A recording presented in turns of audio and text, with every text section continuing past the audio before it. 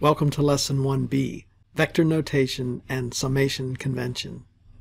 In this lesson we'll discuss expanded vector notation and unit vectors. I'll also introduce the summation convention, which leads us to tensor or indicial notation. I'll discuss two different kinds of Cartesian tensor notation, and we'll apply these concepts to second-order tensors.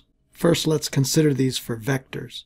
The velocity vector, for example, we're used to writing as UVW, but as I said in the previous lesson, we'll get used to writing this as U1, U2, U3, which we define at some x location, x1, x2, x3. Formally, we expanded in vector notation by writing this. U vector is U1, I, where I is the unit vector in the x direction, plus U2j plus U3k. But in keeping with our convention of indices, it's better to write it this way. U equal U1 E1 vector plus U2 E2 vector plus U3 E3 vector, where we have replaced ijk by E1, E2, and E3, where these are now our unit vectors. Expanded out, E1 is just 1, 0, 0. Likewise, E2 is 0, 1, 0, and E3 is 0, 0, 1.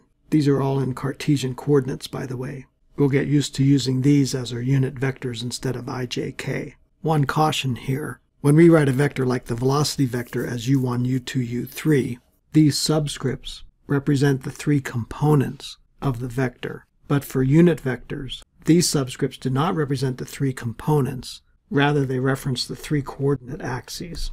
In other words, these are not components of a vector. These unit vectors are vectors themselves, given by these three components of each one. That's how we interpret this equation, which I'll rewrite here. This component is a scalar, while this unit vector is a vector. When we add up these three vectors, we get a vector. Another way to write this in shorthand is to write U equals summation I equal 1 to 3 of UI EI vector. These mean the same thing. Now I'll introduce the summation convention, namely any time an index is repeated. For example, index I appears twice. It implies summation over that index. So we write this equation as U equal UI EI vector. Summation is implied. From now on, when you see two indices that are repeated, in your mind you should be thinking sigma 1 to 3. This summation convention was invented by Albert Einstein.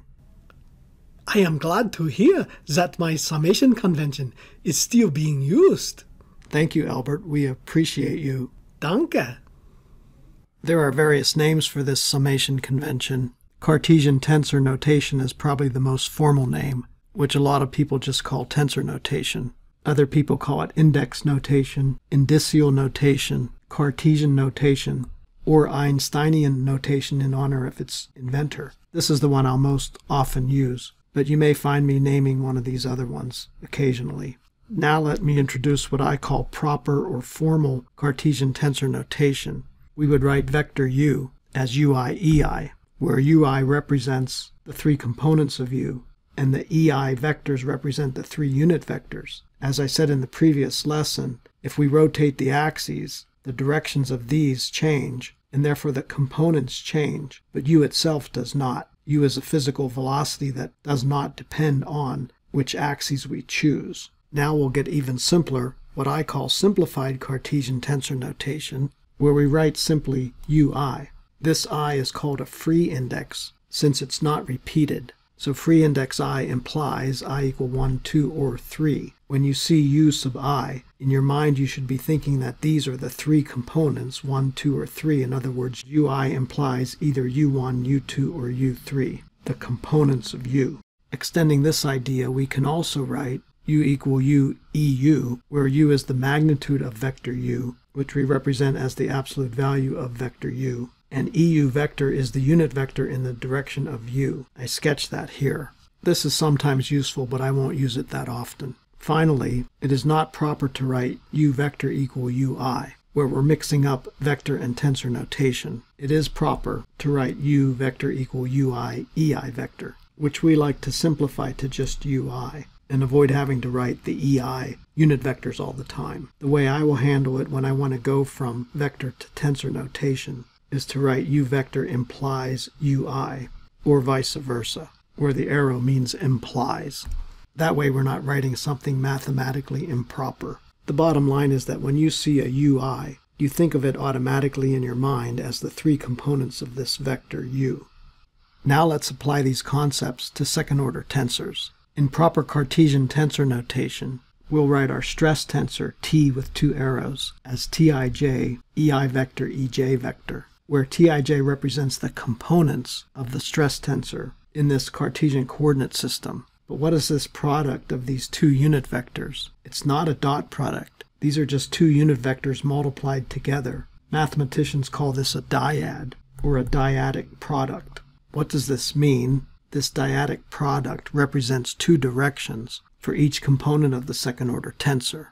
One of these represents the surface that we choose, and the other represents, in this case, of a stress tensor, the force per unit area on that surface in the specified direction. Tij itself, in tensor notation, can be written like a matrix. The first row is T11, T12, T13. The second row is T21, T22, and T23, and then T31, T32, and T33. Here's where tensor notation starts to be very convenient and useful. Using my arrow for implies, we can say that T double arrow implies Tij, and Tij implies T double vector. Since there are two indices, we recognize this as a second-order tensor. When we write Tij this way, we think of it in our mind as one of these 9 components, depending on our choice of I and j. Whereas we call this proper Cartesian tensor notation, I like to call the simplified tensor notation version when we just write Tij.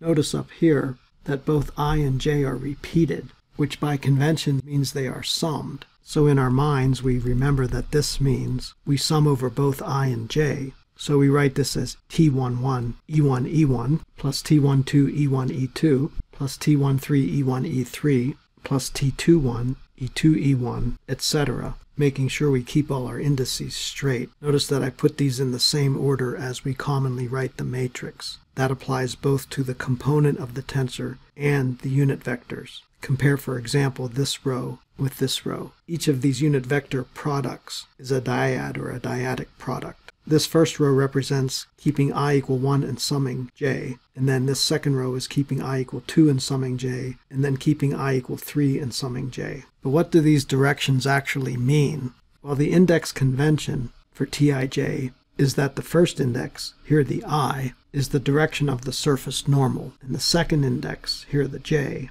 is the direction of the tensor component. So when we write Tij, it means the j component of stress acting on a surface whose outward normal is in the I direction. That's how we interpret this index convention. And then in Cartesian coordinates, we simply define the stress tensor by its components. Let's take, for example, a fluid element and consider this face whose outward normal is in the x1 direction. By our convention, T11 would be the component in the x1 direction acting on a surface whose outward normal is also in the x1 direction. I'll write this out formally. T11 is the component in the x1 direction acting on a surface whose outward normal is in the x1 direction, where the first index indicates the direction of the outward normal, and the second index represents the component of the actual stress on that surface. Similarly, we define T12 as the component in the x2 direction, the 2 coming from this second index,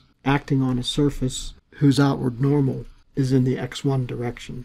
Finally, T13 on this surface is the component in the x3 direction, again the 3 coming from this second index, the x3 direction, acting on a surface whose outward normal is in the x1 direction. As this fluid particle shrinks to a point, and recall that we define vectors and tensors at a point in the flow, the components on the opposite side of the element must be equal and opposite. What we're saying is that this component on the other side of the fluid element, which is now just a point, has to be equal in magnitude but opposite in direction. That is true not just for this normal component, but also for the tangential components, T13 and T23. This is simply an expression of Newton's third law, since for the stress tensor, we're talking about forces per unit area. On this opposite face to the one we talked about, our unit vector points the other way. I would draw my 3 stresses as equal and opposite. T11 is the normal one, T13 acts that way, and T12 acts that way, where the magnitudes must be the same, but the directions are opposite. In terms of our explanation here, this is still valid, but since the surface is acting in a direction opposite to the axes, the component is also opposite in direction compared to the other face. This tensor notation is what we'll use throughout the rest of these lessons. Thank you for watching this video. Please subscribe to my YouTube channel for more videos.